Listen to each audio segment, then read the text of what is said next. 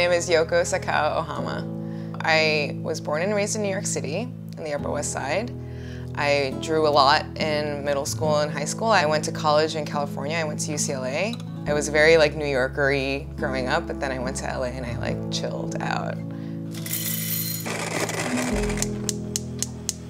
I came back in 2009, lived in the Upper West Side for a little bit, and then I moved to Brooklyn. Had a brief internship at the New York Times, designing information graphics.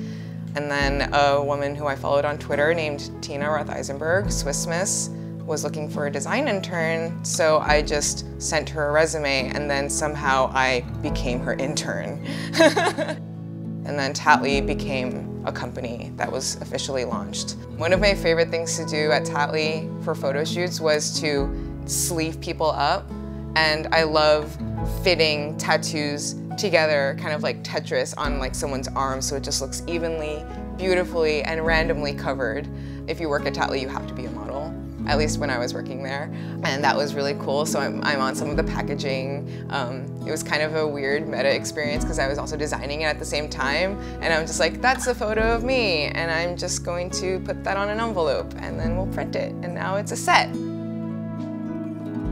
3.5 years afterward, I left Tattly on great terms and took a few months off, and now I work at Squarespace as a designer.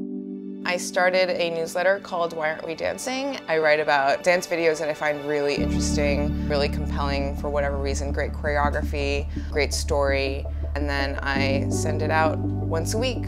I have a really awesome exploring partner. Kevin is fantastic at he's just as curious as I am about going to new places and just seeing different faces of the city. I love to just put him in front of cool things and just take pictures and be like, stand over there. Okay. Okay, now move a little bit to the left. I think at the end of the day, I just want to be a really well-rounded person who's just good at a ton of stuff.